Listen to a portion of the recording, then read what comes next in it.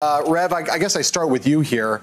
There is the notion, you know, we have commented for 4 years about the blatant and less blatant as kind of xenophobia that was kind of baked in to Trump's immigration policy. The notion that we now look back on this period and say DHS was focused on that and not on this thing that has now caused this insurrection in the Capitol and poses this enormous threat going forward. It is both a tragic and also an irony, I would say. Talk a little bit about that, about the misplaced priorities of the Trump administration in this regard. It is obvious that there were misplaced priorities. But the question then becomes, then were they doing what they were sworn and hired to do? And that is protect those in the homeland.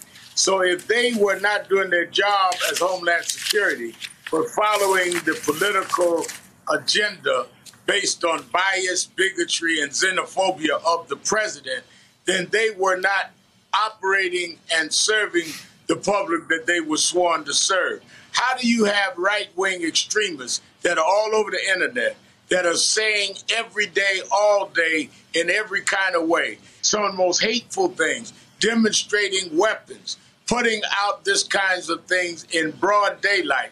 The president saying, after one of the most vicious attacks we've ever seen in Virginia, there were good people on both sides. Every signal that could have been sent was sent. They were not dog whistles. These were loud sirens. So there had to be some intentional ignoring of what was obvious and seeking for what was an agenda. And I think that we've got to stop making excuses for them. Frank Figliuzzi, I want to read a little more from that NBC News report and get you to talk about it here.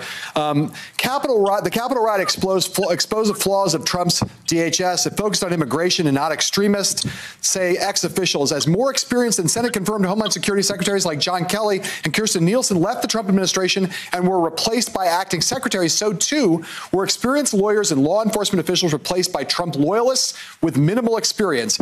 Most have had one important qualification: loyalty to White House advisor Stephen Miller and anti-immigration hawk. Frank, explain it to me. How do you think we got to this place where we took our eye completely off the ball? Do you think the Rev is right that this is actually a conscious agenda that kind of fed into a set of priorities that kind of coddled and ignored white nationalism? Or do you think there was some other more complex set of factors that led us to that conclusion, but without that level of intent?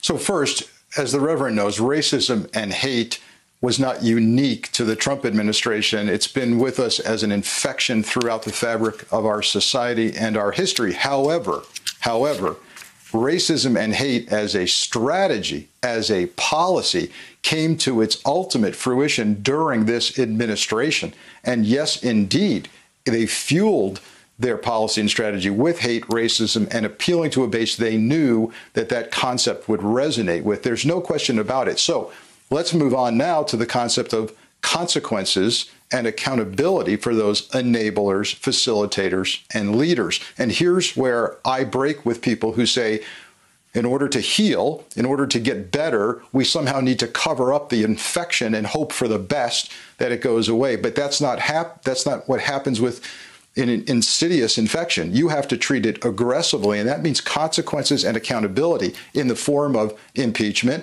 banning from future office, and prosecution of those who actually enacted the strategy. Rev, you have obviously in your movements at the National Action Network and the various causes you take up on behalf of people who have been victim, particularly African Americans who have been victim of police violence, you've looked into a lot of the ways and means, so to speak, of a lot of police departments around the country. So when I read stories that say things like that military law enforcement agencies have long known that there has been active duty recruitment by the far right within their ranks, and that police departments right now across the country are investigating their own members' involvements in the Capitol riot, I find that unsurprising, given what we know. To you, it must be like, are you guys, what have you guys been doing for these last years? If you didn't realize this was a problem, you are again kind of willfully blind to it. it seems like the least surprising thing in the world. It is absolutely the least surprising thing to me and many of us that have been involved in these movements. When you look at the fact that you saw policemen, law enforcement people, being assaulted in the nation's capital. A scene where we saw the video of a policeman crushed between a door and those assaulting him. What happened to the people in law enforcement that were screaming at us, that were raising the voice of police reform, saying Blue Lives Matter?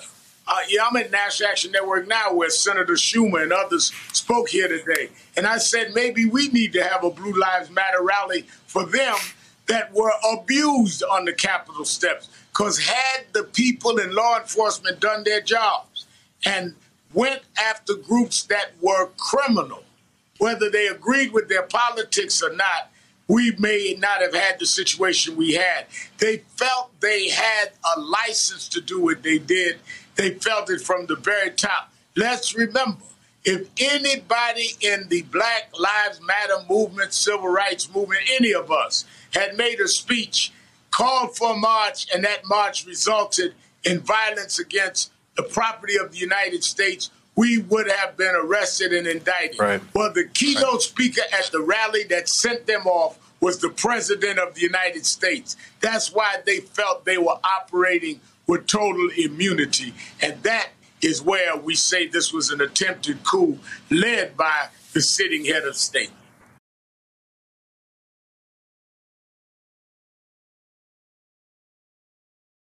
Hey, thanks for watching our YouTube channel. You should know that you can follow today's top stories and breaking news and catch up on your favorite MSNBC shows all in one place.